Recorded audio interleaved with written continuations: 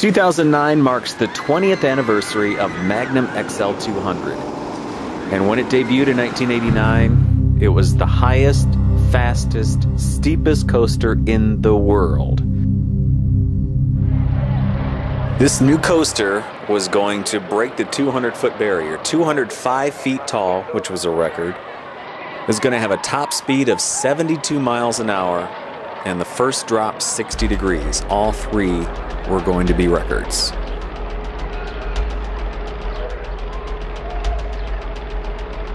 The Sandusky Register was a great place to keep updated on the construction, get some great construction photos as well. It's pretty much all we had back then to keep track of what was going on.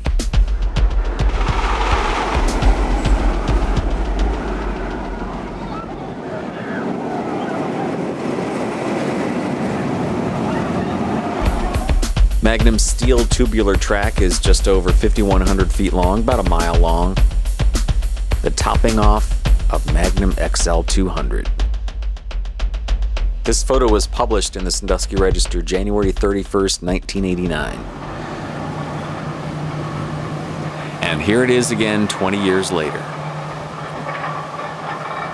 Well, I think that's it for my little history lesson on Magnum. Up next, a Magnum montage. Thanks for watching.